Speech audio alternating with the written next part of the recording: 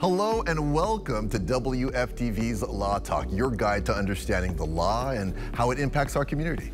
We break down complicated legal topics for you as part of our vision to ensure legal access for all. I'm Q McCrae alongside Jeff Harvey, who is the CEO of Community Legal Services. And together, we're here to bring you insights about the legal system and the services that support it. We talk with influential change makers and explore their approach to these important issues. So join us as we amplify the voices of those who are striving to make justice accessible for all. You're watching WFTV's Law Talk. Turning complex legal jargon into everyday talk. That's WFTV's Law Talk, sponsored by Community Legal Services.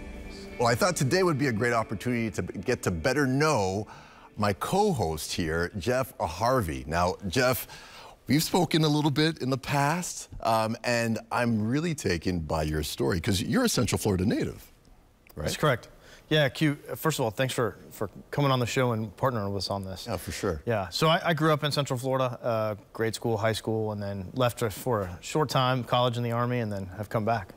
And now you're back and you've decided to kind of switch gears, right? Moving from a serviceman to serving the people. Mm-hmm. So, yeah, I spent 10 years on active duty, and that is very much a service-oriented profession. Right. A mission-oriented profession. And I decided to go to the transition to the law and become a lawyer.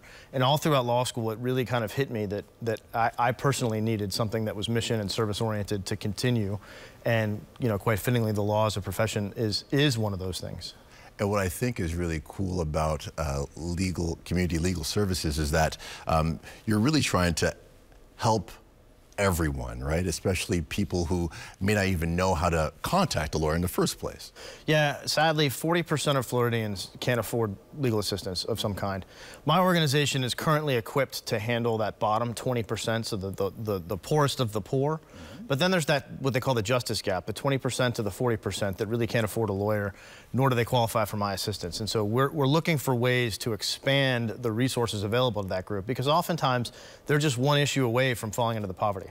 Right, and if I understand correctly, people come to you, they give you their problem, and then you help them, you and your team, mm-hmm. help them solve the problem. You find the resources that they may not even know about. We do. We strive to find resources for them. And the way we kind of explain it to people is we don't actually provide any basic need, right? We don't provide food, shelter, safety, healthcare. We secure those, the rights to those, or the access to those. And so while we absolutely look to provide all of our clients with some sort of resource, you know, traditional nonprofit resource that may actually help them, for lack of a better word, get a fish or learn how to fish, we kind of use the analogy that we secure their rights to the pond. You know, it doesn't matter your scenario. If you actually don't have access to what it is that you need, you can get a handout, but it's just not going to take you very far. For sure. And for you at home, just so you know, when he says he's going to find the right people to help you out, Jeff is well connected, I've found out. So, no, I think this is going to be great. I'm glad we're going to have this time together to help people better understand legal services and, potentially get them to help that they don't even know they need yet. One of the things I love about Community Legal Services is that it's really a one-shop, right? A one-stop shop for all legal needs. And if you don't know what you need help with, you and your crew will help them out. Yeah, my firm has a thing we call a legal checkup. And you may be calling out one particular issue, but not realize that there are 3 or 4 other issues either related to it or on their way. And so, while we absolutely help with the issue that you're calling about, we also try to help identify some of these other issues that if you're either ready to address them now or you just want to know what the potential triggers are for when they're going to become a problem are, we'll share that with you too. Terrific. So can you give us like an example of what someone might call you with and how you could potentially help them?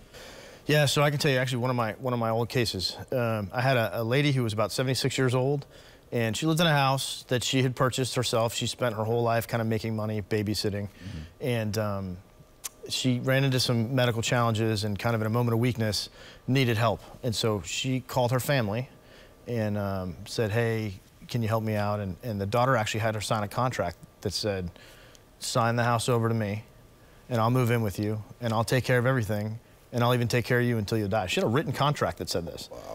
Wow. So fast forward 3 months, mom's out on the street, no place to live, and the house is torn up. Payments aren't being made.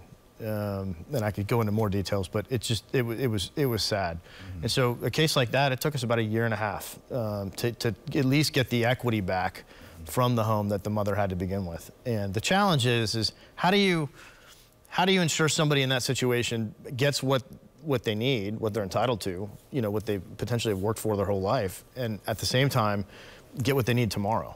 Right. You know, I mean, just having housing available for her that she could afford in that window was a challenge for us. Again, I love everything you stand for, but answer me this: why? Why make this switch? Why go from Mr. Everyday legal lawyer to helping the community? Why focus there?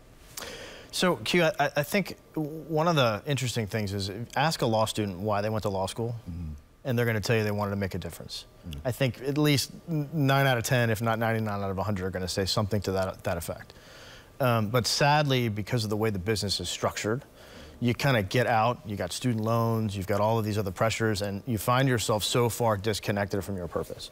And so I was fortunate enough to find myself in a situation where I could actually stick with that purpose on why I went to law school and really why I work any of the work that I've done in my life to impact the community.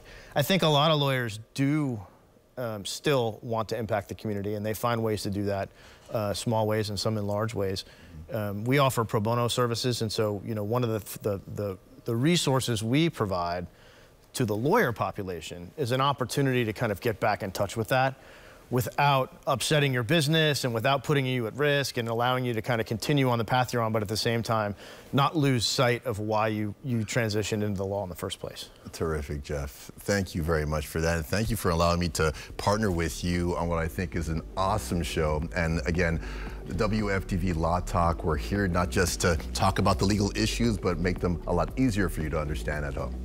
And if you or someone you know is in need of legal assistance, of course, reach out to Jeff and his crew over at CLS, or you can just go through the rest of our website here at WFTV.com/legal.